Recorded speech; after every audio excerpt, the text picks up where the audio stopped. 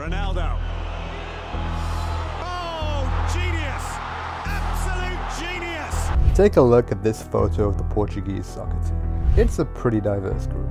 We're used to seeing players with ancestry from Portugal's former colonies, like Cape Verde or Brazil, and other immigrant backgrounds representing the country in tournaments like the World Cup and European Championship. Immigration is nothing new for Portugal.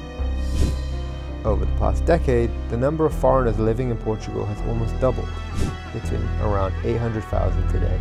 Many of them come from Brazil, Africa, and Eastern Europe, and they become key cogs in the wheel of Portugal's economy, contributing over 1.6 billion euros just last year. But recently, like in much of Europe, things have been changing. Like many European countries, Portugal is rethinking its immigration policies, tightening the rules in response to political pressure. And these new policies are set to hit a certain type of high-earning immigrant who's been quietly reshaping Portugal. No, we aren't talking about footballers here. Can you guess who it is? It's probably not who you expect. Portugal's declining population has left gaps in key sectors: agriculture, tourism, and services. Over the past decade, the foreign-born population has more than doubled, now making up over 16% of the total population. Migrants from Brazil, Nepal, and the Philippines have become essential to Portugal's economic growth, which has outpaced the Eurozone average. Without immigration, experts predict Portugal's population could shrink to just 7 million by 2100. Immigration slowed after the 2008 financial crisis, but rebounded after 2014, thanks to programs like the Golden Visa and the Sephardic Jewish Nationality Act, which granted citizenship to descendants of Jews expelled during the Inquisition. By 2022, Portugal saw a 32% increase in its foreign population, with migrants contributing 1.6 billion to the Portuguese economy, playing a critical role in stabilizing the workforce and demographic challenges. Portugal's new immigration rules, though, are about to shake things up. Migrants will now need a secured employment contract before they can move to the country. A big shift that's expected to impact thousands. But who will this affect the most? It's not just low-wage workers. It's going to be that high-earning immigrant we told you about. Digital nomads. That's right. Your web developer friend logging in online while sipping port by the sea in the Algarve is about to feel the heat too. Previously, digital nomads could enter Portugal without a job contract, pay into Social Security for a year, and then apply for residency. This system gave them a way to integrate into the economy while enjoying Portugal's lifestyle. But with the manifestation of interest mechanism scrapped, their path to residency just got a whole lot harder. So what happens now? These changes are meant to address Portugal's immigration backlog and tighten border security. But not everyone's on board. Critics warn that this move could leave many migrants, including digital nomads, in limbo, without clear options to stay or work.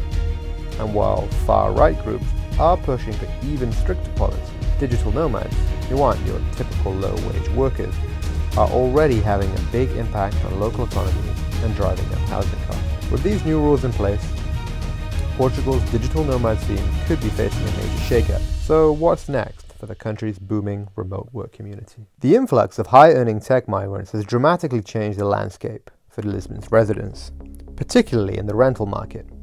With many digital nomads working for US-based tech companies or venture capital-backed startups, their higher incomes have driven up rent prices, leaving locals struggling to compete. In fact, over the past 5 years, rents in Lisbon have surged by nearly 30%, making it more expensive to rent here than in cities like Milan, Madrid, and even Berlin. Critics have been quick to blame foreign workers for Portugal's skyrocketing housing crisis, and Prime Minister Luís Montenegro is cracking down. The government's tightening immigration rules, cutting back on programs like the Golden Visa, and ending the non-habitual residency tax scheme.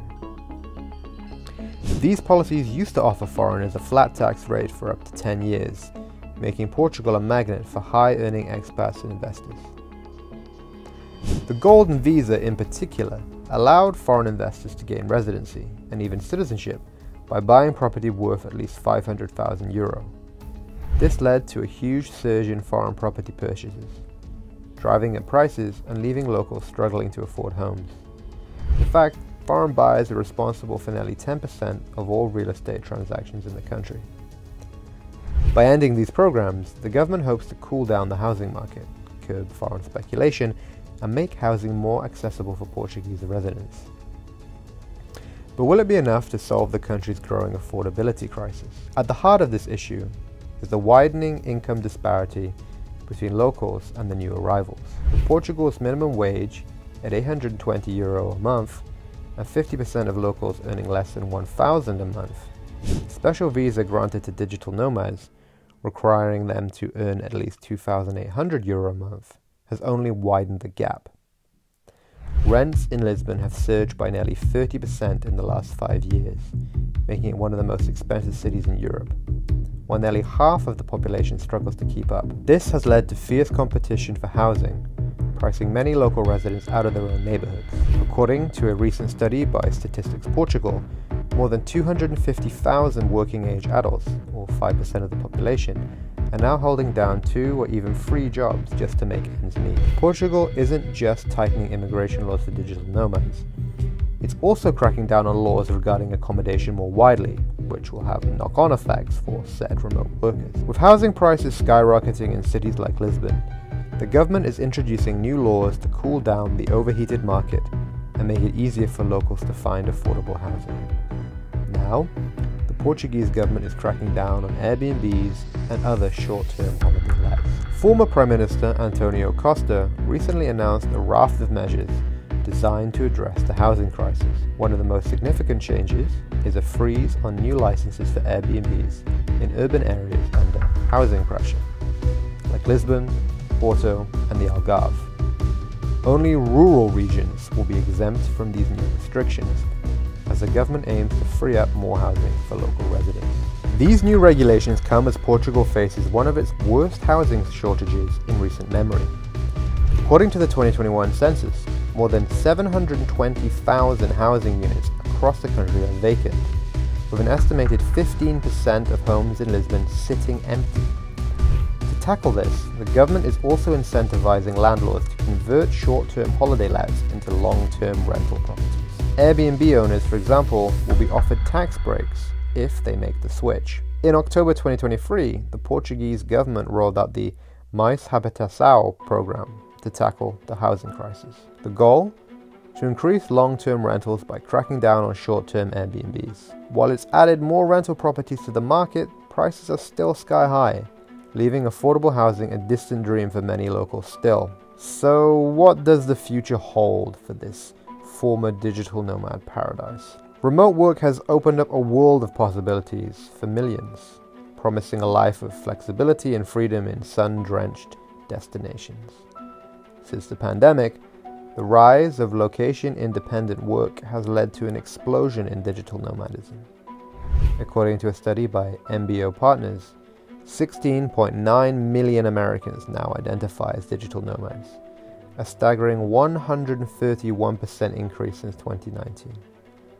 The trend has only been accelerated by the global cost of living crisis and the introduction of digital nomad visas, making it easier than ever to work remotely from anywhere worldwide, with Lisbon proving to be a favorite destination.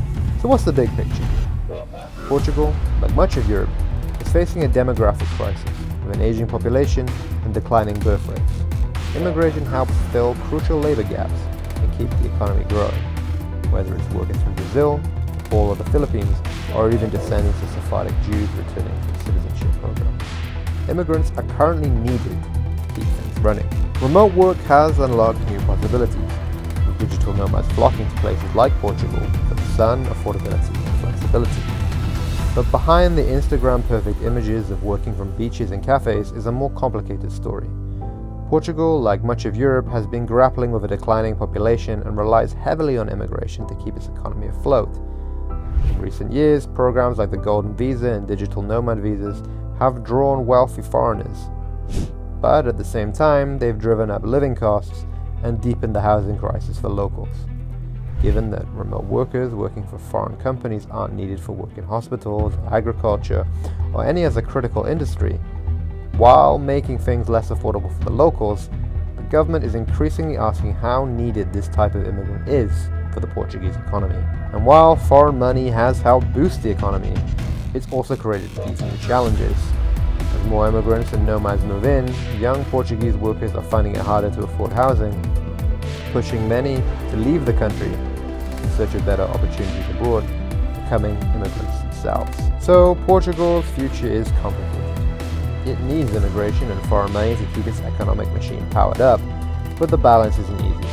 Rising costs and housing crises are real problems that can't be ignored. The question is, how will Portugal continue to welcome newcomers while making sure it's still affordable for the people who call it home?